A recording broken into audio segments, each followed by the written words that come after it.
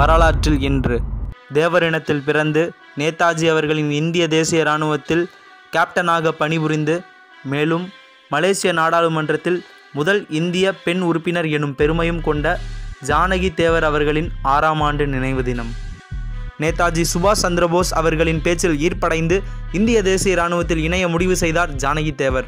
ஒரு பெண்ணாக இருப்பதால் இராணுவத்தில் சேர அவரது பெற்றோர்கள் கடும் கண்டனங்களை தெரிவித்தனர். இருப்பினும் பிடிவாதமாக இருந்து அவரின் பெற்றோரின் சம்மதத்துடன் இந்திய தேசிய இராணுவத்தில் இணைந்தார் ஜானகி தேவர். அப்போது அவருடைய வயது 16 தான். ஜானகி தேவர் வசதியான செல்வ செழிப்பான குடும்பத்தில் பிறந்தவர். அவர் இராணுவத்தில் இணைந்த முதல் நாளன்று அவருக்கு வழங்கப்பட்ட உணவு சுவையற்றதாகவும் தரமற்றதாகவும் இருந்தது. அது அவரை மிகவும் கலங்க செய்தது. அது மட்டுமில்லாமல் இராணுவத்தில் வழங்கப்பட்ட பயிற்சிகள் மிக கடுமையானதாகவும் வலி மிகுந்ததாகவும் இருந்தது. இருப்பினும் அவர் இந்த தேசத்திற்காக உழைக்க வேண்டும், இந்த தேசத்தின் விடுதலைக்காக பாடுபட வேண்டும் என்பதில் முனைப்பாக இருந்தார். இந்த முனைப்பு அவரை இராணுவ வீரர்களுக்கு நடத்தப்படும் தேர்வில் முதல் ஆளாக வர உதவி செய்தது. ஜானகி தேவர் அவர்கள் தமது கடுமையான உழைப்பால் இந்திய தேசிய இராணுவத்தின் ஜான்சி ராணி படையில் துணை மூத்த அதிகாரியாக பணியமர்த்தப்பட்டார். அப்பொழுது அவரது வயது 18 தான். 2ஆம் உலகப் போரில் பிரிட்டன் நாட்டிற்கு எதிராக ஜானகி தேவர் அவர்களின் ஜான்சி ராணி படையானது களம் கண்டது. அவர்கள் உக்கிரமாக போரிட்டதாகவும் அது மட்டுமில்லாமல் அந்த படையில் இருந்த பெண்களுள் 80% பெண்கள் தமிழர்கள்தான் என நேதாஜி அவர்கள் பெருமையுடன் கூறுவாராம்.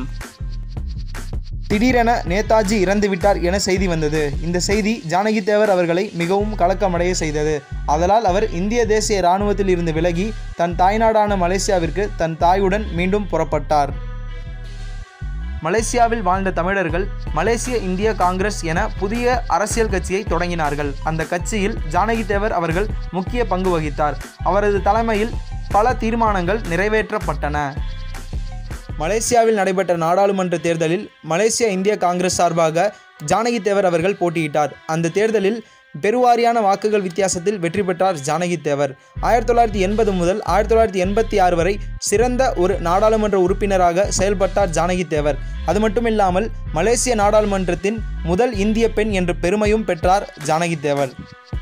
இந்திய சுதந்திர போராட்டத்தில் பங்கு பெற்றதால் குடியரசுத் தலைவர் KR நாராயணன் கைகளில் பத்மஸ்ரீ விருது பெற்றார் ஜானகி தேவர்.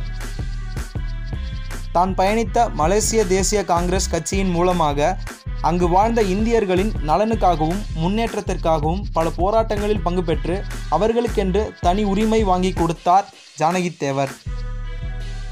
மலேசியாவில் இந்தியர்களின் நலனுக்காகவும் தமிழின் முன்னுரிமைக்காகவும் போராடிய ஜானகி தேவர் அவர்கள் தமது 89வது வயதில் 9/5/2014 அன்று இறந்தார்.